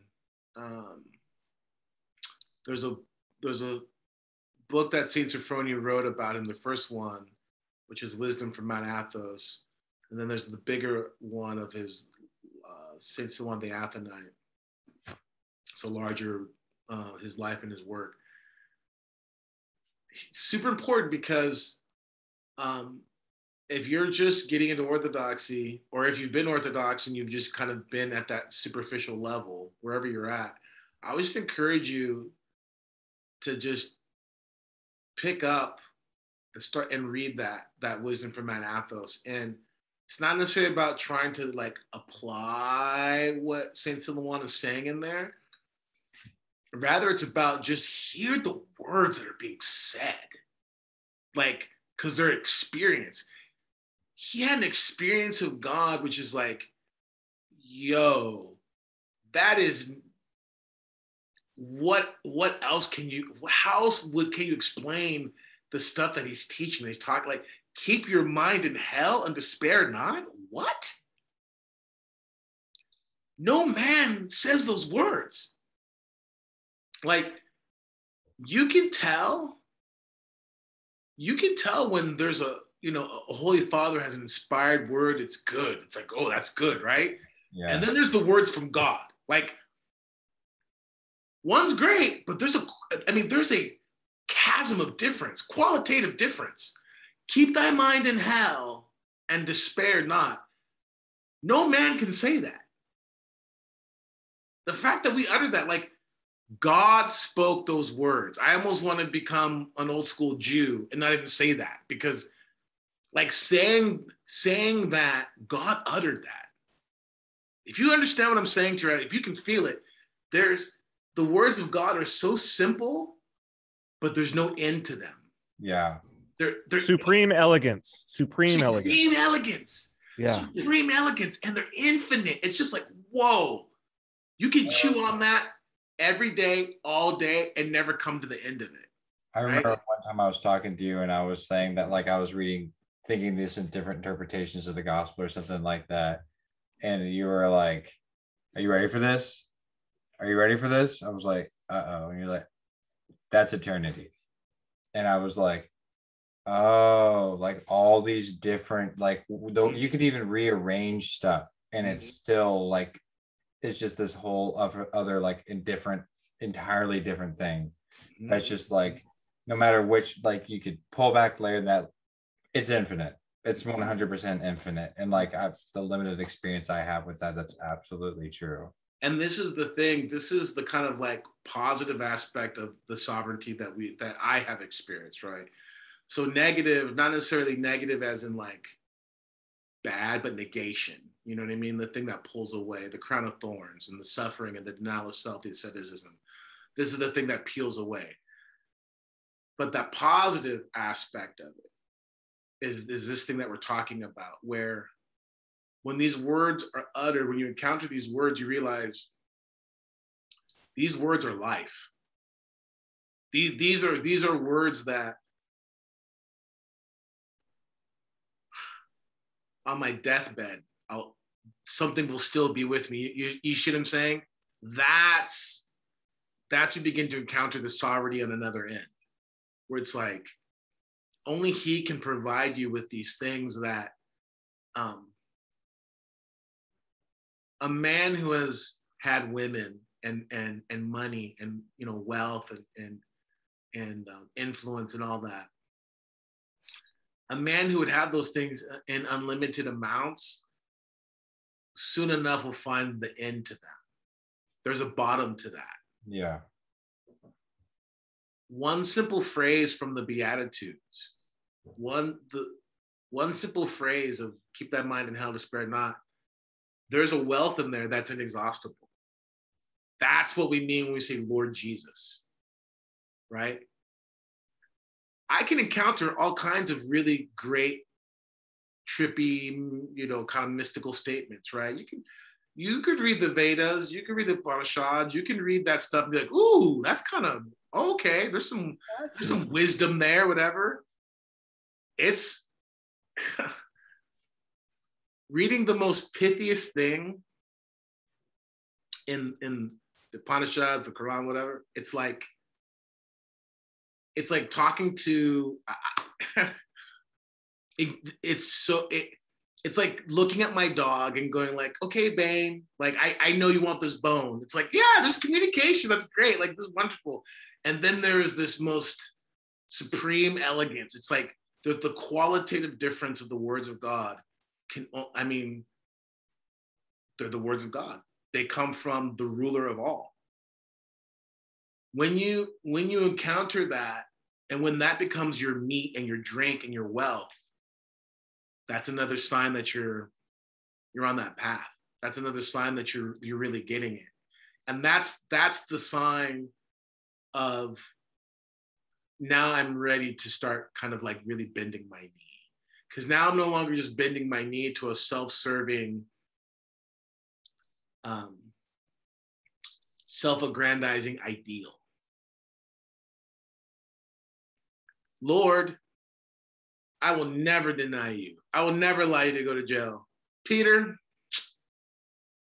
before the cock crows thrice, you're gonna deny me, right? That's Peter, right? That's that grand, glorious, I will never allow you to be taken in prison. Actually, you're gonna deny me, right?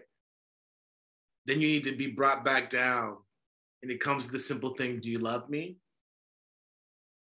Do you love me? Do you love me? Feed my sheep. Feed my sheep, right? You can find your glory on the battlefield, but you'll find the Lord's glory in service and in humility, right? There's been this pattern, Father, in conversations that I've had, and I'm realizing as you're saying this, what's coming to me is, it's funny because I've had a few conversations where I've said this to other people, but now I'm seeing it in myself, that there's been a pattern that has been coming up in conversations that I've been having with people around me, friends, and that I've been having this very strong kind of visceral reaction, negative reaction to. And I'm realizing that what I'm seeing in them is something that I did myself. And as I'm talking about all of these things, that it's like, this was the enemy at work. And what it is it's going directly to this idea of being able to discern. And it's not that difficult when you encounter the utterances of God. It's not that difficult to discern them if you're not in active denial. But it's like, one of the things about such words is the realization that, like, no one could think themselves to this. It's like, it doesn't matter how smart you are. It doesn't matter all of this, that you couldn't think yourself to these things. And in some ways, that's how you know. And that's how intelligent people know, like, oh no, this is definitely from somewhere else, because there's no amount of sitting and thinking and strategizing that I could do. And what I'm seeing among so many people, and I realize right now that, like, oh man, did you ever do this? And are you ever not reacting to, like, your shame that you did this so many times? Is like this running of simulations in their head, this intellectualizing, like, oh, here's this problem, even if it's an existential problem, and let me think my way through it, right? Let me think this out, as opposed to let me pray on this. Mm-hmm. And like, I realized that in myself, that it's like, I really no longer, because I have seen the fruits, like, I no longer, it's like, I'm not even think about this. I'm not even going to start, man. I'm going to pray on this. Mm-hmm. Like, there's no, why am I thinking on this? Like, let me just go to the source and get this, because there's nothing I can do that's even going to be close to the smallest inkling that I'm going to get. Can you still feel the foolishness in that? Oh, it's like, Father, honestly, I'm realizing now that I am reacting with shame in myself, because I'm seeing these very intelligent people doing this intellectualization and writing down all of these things and making up new words and, like, going through and, oh, it's this and that, and drawing on this person that they read and this and that. And I'm like, oh, I did that. It's so, like, I'm so viscerally opposed to it, because I see the old me and how, what a damn fool, actually. Like, that's really honestly what I would say. Come on, man. Come on. Yeah. I mean, like, this whole thing of us talking and this project, I'm repenting of the stuff myself, man. This, calling, and I get it, academic rigor and all that stuff, blah, blah, blah. But, that doesn't move anyone's heart. And I'm doing this, I'm spending this time because I believe the Lord, and I know how they know it. The Lord's called me to the hacky sack ministry. Like I get it. Everyone, everyone's finds themselves in the ministry that they love, but like I really believe, and maybe we'll tell the story sometime, but like, you know what happened here, and like there's a lot going into doing this project. And for me, a big part of it, even in the way that we're approaching it, of not having all this pre-production, and it's like, God forbid anyone thinks that I don't take our tradition seriously. This is like, I'm just being lazy, and like, I'm not studying, and like, I understand I could be making mistakes, but like, I really am trusting in the Lord in this, because I think what people need so desperately, and this is what I was saying earlier, like the thing for me and my priesthood is to get people to understand that He is real. That you don't need a script, you don't need to have everything polished, that He's real. And if it's possible for anyone to get, and God, I hate saying this because I know for some people they're gonna like puke when they hear this, but like with every fiber of my being, if someone can make the transition because of seeing or hearing something that's coming across here, to me, that's it. Because it is the hardest, it's the easiest thing in the world to approach the church and just get swept up and just like, I got to learn all this and I got to do all that and I got to find all the hoops and I got to like know all the things. That's not the church. That's not what Orthodoxy is about. Yeah, there's some things you got to learn, but you have to learn those things because we serve a king. Like, you got to learn those things because when you're dealing with holiness, it's no joke. That's there, but you don't have to learn those things so that you can like prove like you're in the club. And for a lot of people, they'll spend, if I can keep someone from spending years in that shallow place, then praise God, because a broken and contrite heart, God will not despise. And that's what people I could be wrong, but I think a lot of people aren't getting that. I think a lot of people, there's so much really interesting and fun content out there, but I don't really kind of care about that. I want people to get the real stuff and the hard stuff. I want people to know, like, this is what it's going to cost you, but also this is what it looks like to encounter the living God. Well, Father, I feel like a lot of people are going through, that very sort of heartfelt, tearful moment that Jordan Peterson had with Jonathan Pageau, where he said, quite honestly, if Christ is real, if this is all real, the mystical aspect of this is all real, that's terrifying. Mm-hmm. And he broke down in tears. Mm-hmm. And like, I would have to say that, yes, of course it's terrifying. Yes, like it's absolutely terrifying. And I'm speaking, for myself, I'm speaking from a place where like I had experiences where I went to approach these things. So it's not that I'm any less terrified about it. It's just that I recognize the realness of it. And I recognize that like, okay, tremble in awe of it, but that doesn't make it go away. Like you can't, if you decide you're just going to ignore it, it doesn't mean that these forces aren't acting upon you. Right. So it's like, for me, I have to do it. But I think that there is for many people, and I've seen it, like it's this approach. And then if I go further, I can't turn back because it'll be real. Like if I go further than this, it'll be real. And the idea that, well, maybe I could just get academic about it. And then like, I'm in, but I don't have to experience any of these things. Like, I don't have to actually feel it. I don't have to experience it. I don't have to acknowledge that it's real. But because I don't think that there's an understanding of the trade-off.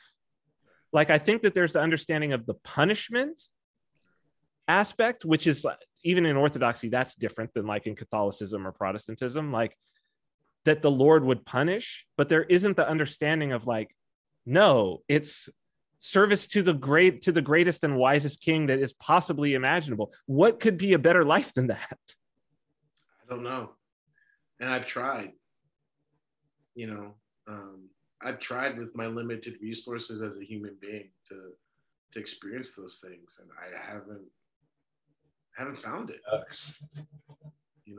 haven't found it. And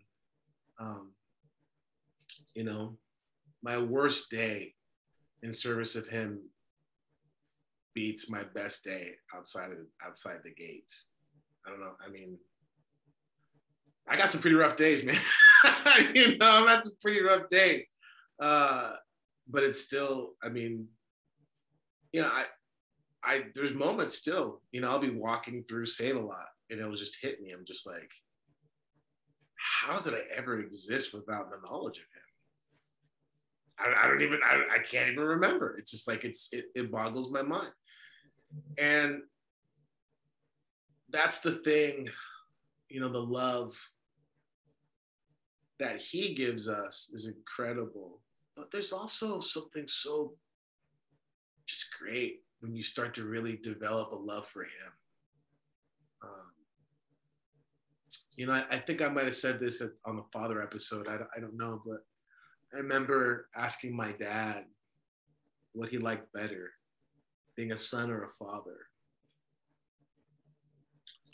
And my dad, to my shock, he said, he didn't even like waste a second. He's like, oh, son.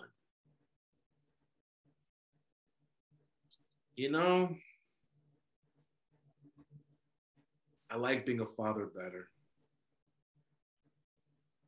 I like being a father better. My dad was a good dad. But there's moments where my kids, they hate me. And there's, it's like a weird, quantitatively, being a dad is like so tough. You'll spend 9 out of 10 just in pain, whether because they're hurting you or because you're just hurting from not wanting to die, not wanting to put that crown of thorns on your head.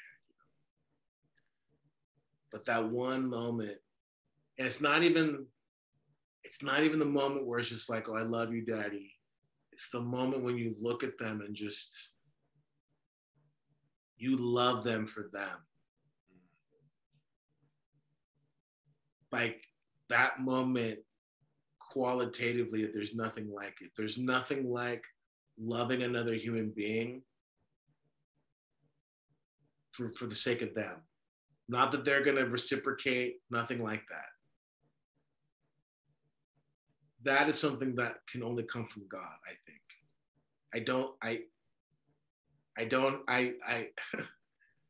I have experienced it. I don't experience it as much as I should because I'm a terrible, wicked, sinful, selfish man. But I have experienced moments where I've seen God in the face of my children. And I don't know, that's something that it's eternal. And that joy of being a father and looking upon someone with such love, that's just an echo of what he has for us. Like,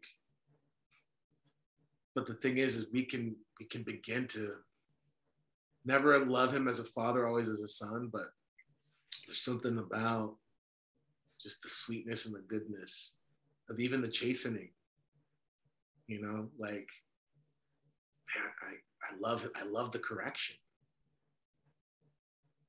Like, I feel so sorry for people who don't know, who don't have that awareness of him, because that correction is so sweet and beautiful, and it's so life-giving. There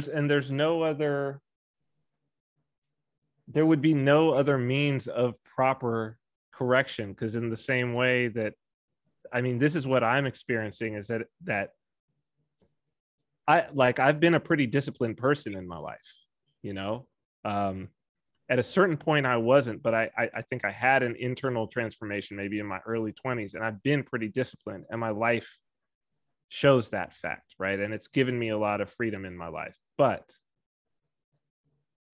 like, it's one thing to be able to be disciplined, but it's a completely other thing to know what you're supposed to be disciplined in doing. Like to have the instruction, right, of like, correct yourself, because it's almost worse to be disciplined in wickedness, which I have been, right? That it's like, oh, I know how to dedicate myself to somebody, to something, but from where do I get that correction? You know, it's such a blessing when it comes to be like, oh, like, thank you, God, because now I don't have to be continuing down, because what else would I know? You know, without somebody like picking me up and be like, no, son, turn, go, you know what I mean? That's and right. That's right. Yeah, it's wonderful. And it's, again, like you can't intellectualize your way to it, man. No. And I know you guys are talking about days, pretty grounded, so I don't I'm usually pretty good, so because that's a happy problem on my part. It's perfect in its generations, Father. Sorry. Sound like you had something dope to say, Father. But we're at 2 hours. Well, we're good. We are at 2 hours. So who would win in a fight? Darth Vader, Batman. I know my answer. Oh, that's already been done, hasn't it? I don't care. I don't care what they have to say. I want your guys' opinions. I'm sure it has been done by some person who ran some simulation. Again, that's mind versus heart. Like you can run now. There's a question here. It's because it's like time. Batman has prep time. Yeah, exactly. And this is what I'm going with. Like, how much advance notice of this encounter is happening? Is there an element of surprise, or is it just like they meet each other on the street, they're going to fight? Because if it's the latter, then it's Darth Vader all day. Maybe. There's precedent. There's precedent to cite that Batman has definitely gone into encounters with metahumans, aliens, or demigods with little to no notice and managed to beat them. Well, I'm going Darth Vader. That is incorrect. Correct. Father, what is your vote on this one? You know, I don't. Who would win in a fight, Superman or Darth Vader? Hold on. Oh, Superman. Sorry. I don't see a way which Darth Vader wins that. Really? Yeah, let me tell you. Against Batman? Let me tell you why. Okay. Let me tell you why. Darth Vader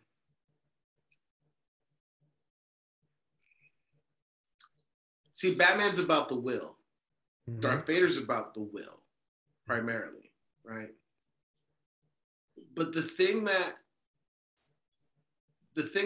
Batman has that like Darth Vader lost is, and I could be wrong, but there's a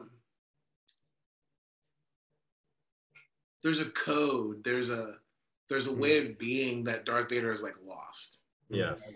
Yeah. And I think that's the thing that always kind of keeps Batman like I always pulls him through, you know? Because I think that's the big thing that you see about Anakin is that loss of that code. Mm-hmm. That's his undoing. And I think someone could even go as far as to say Darth Vader never really did anything. He was just a pawn of the Emperor anyway. Mm-hmm. He was just an extension of the Emperor. And in fact, so much so that the death of Vader was really the recovering of Anakin, if that makes sense. Mm-hmm. Does that make sense when I say that? Yep. The death of Vader is the recovering of Anakin. Yep. So Vader's a shell. Yeah. Literally. Yeah. Because Anakin's still in the middle. Yeah. Yeah, Vader. Yeah, you know, now that you mention it, if I think about the two of them, Batman is supremely disciplined. Like in terms of his control when he's in a conflict, his control over himself.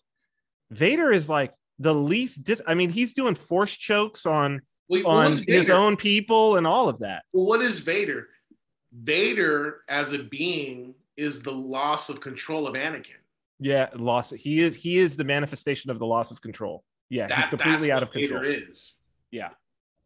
Batman is nobody's pawn. Batman is Batman's pawn. Right. And my whole logic is that would Superman beat Darth Vader?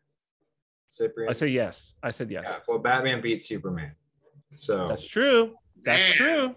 Yeah. That's true. I think King's Night to you, Ferdinand. Yeah. I think that within reason, prep time, Batman can beat pretty much anyone with prep time. Mm-hmm. And, you know, not just because I've been rewatching that clip from the Dark Knight Returns movie, like on like repeat, like the last couple of weeks, when he's like, I want you to know the face of the one man who beat you. And it's just like, dude, oh my gosh, this is the last thing I'll say. Because how cool is it in that scene? And it's been a long time because a certain person I know has my copy of Dark Knight Returns, which is fine, no big deal. And Watchmen. I really did the best I could to get him into, you know, whatever. How cool, because it's been a long time since I've sit and read that dialogue from Dark Knight Returns. And I can't even remember if it's in the comic. But when Superman's like, you know, if it's not me, it's just going to be somebody else, when him and Batman are fighting, and Batman's like, really? Who do they send after you? Right, and it's like, oh my gosh. That's in the comic. That's in the comic. Yeah. It's been a long time since I read it, but I was Frank Miller at his height, man. Yeah. Oh my gosh. So yeah, I mean, I could just imagine all the scenarios. You've sold me. You've sold me on this. Find like the one type of wood that's like force resistant or something like that, then make like a skeletal armor of it or something, and then like find a way to like decommission all of like Darth Vader's like electronic limbs. Find a way to lightsaber. I mean, look. Batman in his utility belt has an EMP. An EMP. That would do it. That would be the end. Done. He can't breathe. At that point, he can't breathe. He's breathing through the... Yeah, that might be easier than we all think it might be. It just like, yeah. I mean, don't take us the wrong way. Cyprian can beat Darth Vader. I mean, I guess that's true. I mean, we're not, you know, I don't think Vader's so great, you know. The part from New Frontier, even, and this is the last thing I'll say about this, but the part from New Frontier when he's talking to Martian Manhunter, and he's like, I bought a $1 billion green rock to take down the one in Metropolis. All I need is like a 97-cent package of oh yeah. That's like, oh my gosh, that's so cool. He's the dude, man. He's the dude. He's pretty awesome. That man's the man. And then the last thing, I would be remiss if I didn't mention, I don't know if I've talked to you about this, Father, but this is good a place as any. Have I told you that thing about C.S. Lewis about Aslan is not an allegory to Christ? Yeah. If Narnia were real. Cyprian, have you heard this? No, can you tell me? Yeah, that if Narnia were real, Aslan is Christ incarnate. He's not like an allegory. That's literally Christ. Christ would take the form of a lion in Narnia. Oh. Yeah. Oh. Yeah. That's pretty interesting. Look into it. C.S. Lewis talks about it. It's pretty dope. Interesting. Yeah. Kind of adds a whole other layer to it. I got to go back and read. My wife is reading The Lion, the Witch, and the Wardrobe for the first time right now. And wow. Like, yeah. Well, she's like, daughter of Eve. She's like, what is this? And I was like, just wait, it gets so good. So okay, so we have an email catch page. Is that what it's called? At landing page, whatever. Landing page. That's royalpath.network. So there's that. Feel free, any questions or anything like that, you can leave them in the comments for now. We'll try and maybe make a more concerted effort to scan those and see if there's anything that we need to particularly address, because I think that'd be legit. And And I think me not having anything is my thing for the outro now. I just don't think I'll ever have anything. That will be the outro. You say, hey, sorry, I don't got anything. So that's that. Well, You got anything dope to drop before we take off? That's it. All right. That's cool. thank you, everyone. Thank you.